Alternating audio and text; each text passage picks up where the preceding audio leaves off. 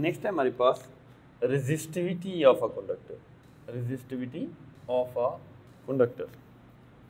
Resistivity में हमने experimentally देखा कि पर्टिकुलर टेम्परेचर के ऊपर resistance of a conductor is directly proportional to the length of that conductor. आप इसे कैपिटल एल भी लिख सकते हैं, आपकी बुक ने स्मॉल एल फॉलो किया तो इसलिए हम भी इसे स्मॉल एल लिख देते हैं। अब सेकंड जो है एक्सपेरिमेंटली देखा कि it is inversely proportional to the cross sectional area of the wire. जितना क्रॉस सेक्शनल एरिया ग्रेटर हो सेम कंडक्टर्स में, उतनी उसमें रेजिस्टेंस कम होगी।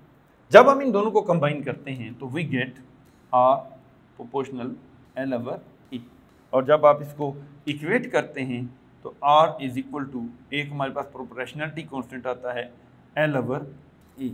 इस प्रोपोर्शनलिटी कांस्टेंट को, ये जो है इसको आप रेजिस्टिविटी कहते हैं। यही बेसिकली ये हमारी डेफिनेशन है रेजिस्टिविटी, इसे हम कहते हैं। अब इस रेजिस्टिविटी को हम कैसे डिफाइन करेंगे? है तो ये कांस्टेंट है, इसको हम डिफाइन कैसे करेंगे?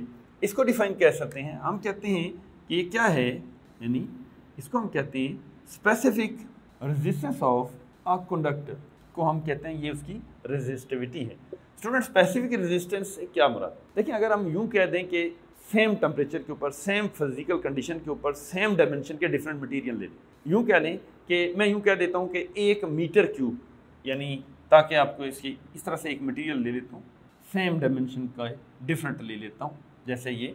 अब अगर आप इसे देखें, ये इसको भी आप कह दें 1 मीटर है, इसे भी कह दें 1 मीटर है, हाइट भी आप कह दें 1 मीटर है, तो ये मीटर क्यूब बना। और पर्टिकुलर टेम्परेचर पे रख दें तो आप देखेंगे कि आयरन एक टेम्परेचर से एनी टेम्परेचर, रूम टेम्परेचर कह लें, तो एक टेम्परेचर के ऊपर आप आयरन की रखेंगे तो उसकी रेजिस्टेंस डिफरेंट होगी, गोल्ड रखेंगे उसकी रेजिस्टेंस डिफरेंट होगी, कॉपर रखेंगे उसकी रेजिस्टेंस डिफरेंट होगी। इसका मतलब है कि ये आप डायमेंशन भी सेम कर दिया आपने, टेम्परेचर भी सेम कर दिया, तो फिर कोई कौन से पैरामीटर्स हैं जिन पे वो नेचर थी। तो बेसिकली वो जो स्पेसिफिक रेजिस्टेंस इसीलिए कहते हैं कि specific resistance of a material और कंडक्टर, उसको हम रेजिस्टिविटी कहते हैं। और जैसा कि मैंने यहाँ फिगर भी बना दी, इसको एक और तरीके से भी डिफाइन कर सकते हैं। हम कह लें कि resistance of 1 metre cube of a substance. अगर एक मीटर क्यूब सब्सटेंस ले लें at particular temperature, temperature same रखना है, एट सेम टेम्परेचर कह लें, सेम टेम्परेचर, उसको भी हम कहते हैं कि ये रेजिस्टिविटी है ऑफ दैट सब्सटेंस, ये उस सब्सटेंस की रेजिस्टिविटी। अब नेक्स्ट स्टूडेंट, इसी रेजिस्टिविटी को हम इसकी यूनिट वगैरह देखते हैं। देखें, अगर ये रेजिस्टिविटी जैसे रिलेशन लिखा है कि R row L by E है, अगर आप इसकी यूनिट निकालना चाहें तो रो निकालें तो it will be R A by L।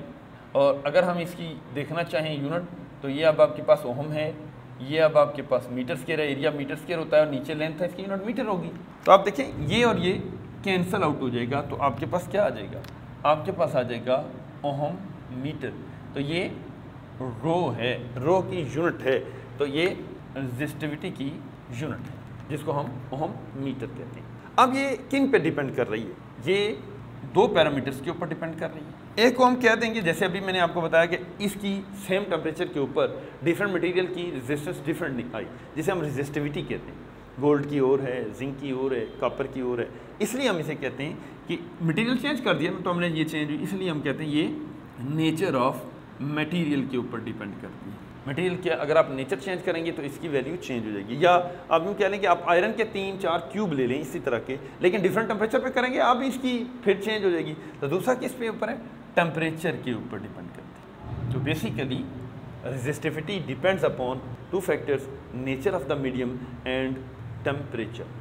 अब इसको अगर आप यूँ कह दें कि रेजिस्टिविटी एरिया डबल कर दें और डिफरेंट पैरामीटर डबल कर दें, जैसे अगर आप इस रिलेशन में देखें तो रेजिस्टेंस में अगर देखें लेंथ एंड एरिया है, अगर यहाँ देखें, अगर मैं कह दूँ लेंथ को डबल ट्वाइस कर दें तो रेजिस्टेंस ट्वाइस हो जाएगी, एरिया को ट्वाइस कर दें तो रेजिस्टेंस हाफ हो जाएगी। लेकिन रेजिस्टिविटी में ऐसा नहीं होगा। बाज़ औक़ात आपसे पूछता है कि अगर कंडक्टर की लेंथ को ट्वाइस कर दें तो what will be effect on it's resistivity. Resistance होगा तो वो ट्वाइस हो जाएगा, लेकिन resistivity have no effect on same temperature and for same medium. ठीक है, तो ये ज़हन में रखिएगा। तो ये हमारे पास स्टूडेंट्स ये resistivity and it's dependence upon temperature. अब इसके बाद हम देखते हैं नेक्स्ट है हमारे पास कंडक्टिविटी। कंडक्टिविटी क्या है ये हमने देखना है। कंडक्टिविटी जिस तरह से आपने देखा था कंडक्टेंस एंड रेजिस्टेंस, कंडक्टेंस को अगर मैं आपके रिवीजन के लिए यहाँ लिख देता हूँ, हमने लिखा था जी, और ये क्या कहा था, ये inversely related with the resistance, जितनी रेजिस्टेंस ज़्यादा होगी कंडक्टेंस कम होगी। इसी तरह से यहाँ पर रेजिस्टिविटी है तो इसका जो रेसिप्रोकल होगा उसको आप कहेंगे ये कंडक्टिविटी है। ये क्या है, इसको हम कहेंगे कंडक्टिविटी ऑफ अ मटेरियल। ये किसी भी मटेरियल की कंडक्टिविटी को हम कहेंगे। अब मटेरियल की कंडक्टिविटी देखें तो ये क्या है, ये हमने कहा कि ये जो कंडक्टिविटी है, conductivity is inversely proportional to resistivity. तो कंडक्टिविटी को हम सिग्मा से डिनोट करते हैं और ये जो है इन्वर्सली रिलेटेड टू रेजिस्टिविटी होगा। और जैसा कि यूनिट में आप देख रहे हैं तो कंडक्टिविटी की अगर आप यूनिट लिखें तो ये 1 आवर ओहम मीटर है, इसको आप पर ओहम पर मीटर भी लिख सकते हैं, इसको MHO पर मोहो पर मीटर भी लिख सकते हैं, इसको साइमन SIMON और साइमन पर मीटर भी लिख सकते हैं। तो ये बेसिकली स्टूडेंट्स इसके भी डिपेंडेंस इन्हीं दो फैक्टर्स के ऊपर है, nature of the material and temperature. अच्छा स्टूडेंट्स, अभी आपने देखा कि हम पढ़ रहे हैं कि जो टेम्परेचर है इससे रेजिस्टेंस इफेक्ट होती है। तो ये डिफरेंट इफ़ेक्ट्स डिफरेंट मटेरियल्स पे होते हैं। जैसे हम कह सकते हैं effect of temperature on resistance, किसी भी मटेरियल के ऊपर रेजिस्टेंस के ऊपर इंक्रीज इन टेम्परेचर से क्या फ़र्क पड़ेगा। तो ये दो तरह के इफ़ेक्ट्स हैं। अगर हम देखें तो रेजिस्टेंस दो इफ़ेक्ट हैं। अगर आप देखें रेजिस्टेंस ऑफ मेटल्स जैसे आयरन, कॉपर, एल्युमिनियम, सारे मेटल, इनको अगर गर्म करें तो इनकी रेजिस्टेंस इंक्रीज़ होती है, इंक्रीजेज विद टेम्परेचर। टेम्परेचर के बढ़ाने से इनकी रेजिस्टेंस इंक्रीज होती है। Where as resistance of electrolyte and semiconductors, अजीब बात है कि जैसे हम पहले पढ़ा था कि क्योंकि वाइब्रेशन बढ़ जाती है रेजिस्टेंस बढ़ जाती है, तो इसमें क्या होता है कि resistance of electrolyte and semiconductor decreases with increase in temperature. तो स्टूडेंट ये जो फैक्ट है इसको हम इलेक्ट्रोलाइट और सेमीकंडक्टर्स का स्पेशली आगे एक यूनिट में देखेंगे। यहाँ सिर्फ मैं ये बता दूँ कि जब आप टेम्परेचर इंक्रीज़ करते हैं तो कुछ सम ऑफ द कोवेलेंट बॉन्ड्स जो हैं वो मटेरियल के अंदर ब्रेक होते हैं, जिसकी वजह से कंडक्टिविटी जो है बढ़ जाती है और रेजिस्टेंस डिक्रीज़ हो जाती है।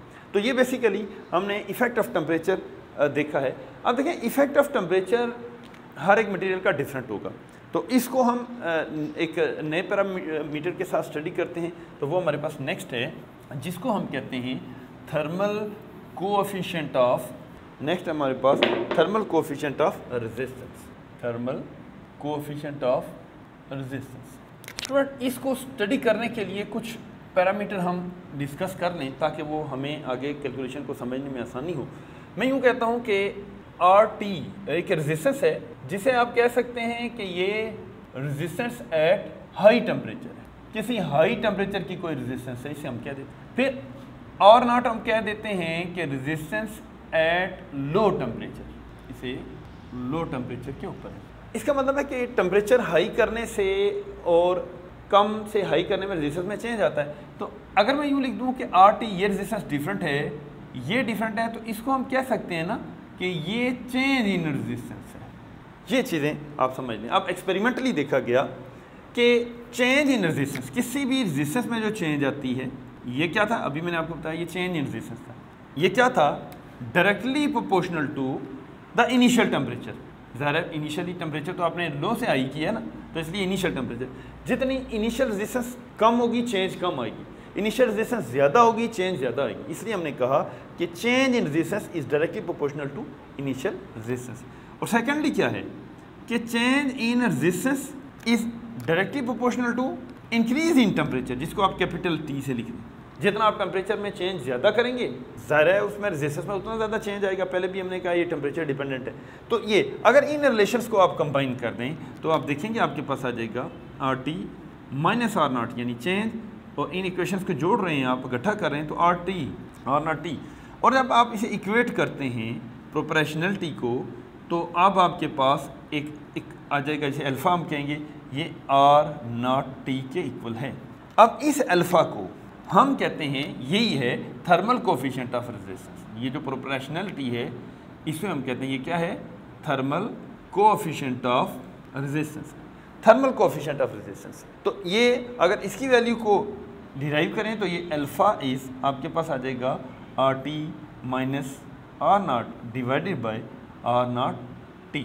तो इसे हम कहते हैं, डेफिनेशन हमने बताई थी कि पर डिग्री राइज इन टेम्परेचर, अगर ऐसा ही देखें तो हम इसे पर केल्विन में देखें तो ये यूँ आ जाएगा। इसकी यूनिट अगर आप देखें तो यूनिट क्या आएगी, ये ऊपर आपने देखा चेंज इन रेजिस्टेंस है वो भी ओहम में होगी, नीचे ओहम केल्विन में होगी। इसको कैंसिल कर दें तो इसकी यूनिट SI में पर केल्विन होगी। तो इसलिए हमने कहा था कि ये पर डिग्री राइज इन टेम्परेचर है या पर केल्विन राइज इन टेम्परेचर है, इसको हम कहते हैं थर्मल कोएफिशिएंट ऑफ रेजिस्टेंस है। तो अब देखें, आप मटेरियल, मैंने आपको ये पहले ही हमने बताया कि मटेरियल जो है वो डिपेंड करता है टेम्परेचर, यहाँ लिखा हुआ है effect of temperature on resistance, यानी इफेक्ट करता है। और दो तरह के इफेक्ट्स अभी आपने देखे, आपने कहा कुछ मटेरियल ऐसे हैं जिनकी रेजिस्टेंस बढ़ जाती है, कुछ मटेरियल ऐसे हैं जिनकी रेजिस्टेंस कम हो जाती है।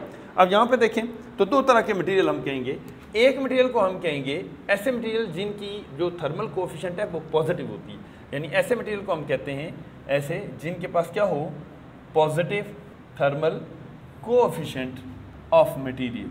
किसी भी मटेरियल का थर्मल कोएफिशिएंट पॉजिटिव हो, ऐसे मटेरियल्स को हम कहते हैं ये जो PTCF पॉजिटिव थर्मल कोएफिशिएंट है, जिसमें हमने क्या कहा था, फॉर एग्जांपल अभी जो हमने पहले एग्जांपल दी वही, यानी ये मेटल्स जितने भी हैं उनकी थर्मल कोएफिशिएंट पॉजिटिव होगी। जो आप टेम्परेचर इंक्रीज़ करेंगे बढ़ता जाएगा, यहाँ से भी नजर आया है, आप टेम्परेचर बढ़ाएंगे तो ये रेजिस्टेंस ज़्यादा होगी, ये कम होगी, तो larger number minus smaller number is a positive number, तो आपके पास पॉजिटिव, इसलिए इसे कहते हैं पॉजिटिव थर्मल कोएफिशिएंट। और इसी के ऊपर दूसरा क्या आंसर है, दूसरे को हम कहते हैं ऐसे मटेरियल जिनका क्या हो, negative thermal coefficient of material. अब ये क्या होगा, negative thermal coefficient of materials जो हैं वो आपके पास NTC होगा। जैसे फॉर एग्जांपल जिसको हमने अभी बताया था सेमी कंडक्टर, इनको आप टेम्परेचर इंक्रीज़ करेंगे इनकी रेजिस्टेंस कम हो जाएगी। इसकी रीज़न क्या है नेक्स्ट यूनिट में हम देखेंगे, लेकिन यहाँ से देख लें, हमने कहा था कि हाई टेम्परेचर पे इसकी रेजिस्टेंस कम होगी, this will be the larger number, this will be the smaller number, we get negative. इसलिए हम कहते हैं ऐसे मटेरियल को हम कहते हैं सच materials are called negative NTC, negative thermal coefficients material. Thank you.